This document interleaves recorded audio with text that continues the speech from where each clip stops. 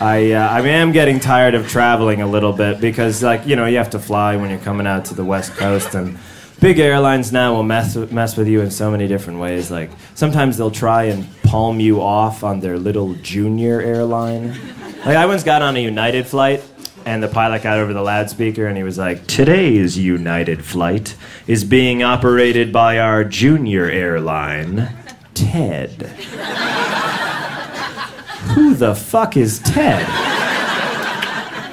I went to high school with a guy named Ted, and it better not be him, because he is addicted to Oxycontin. So I don't like big airlines. No one does. Guess who I also don't like? Small airlines. Very scary, the small airline, you know? I, a couple months ago, got to fly out of a tiny airport in Quincy, Illinois. Jealous?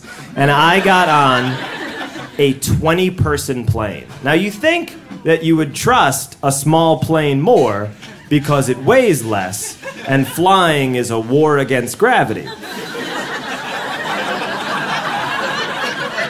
But I got on this plane and I was like, holy shit, if this thing crashes, it won't even be on the news. Or it will be, but real quick, just like, oh, and a small plane crashed today, obviously.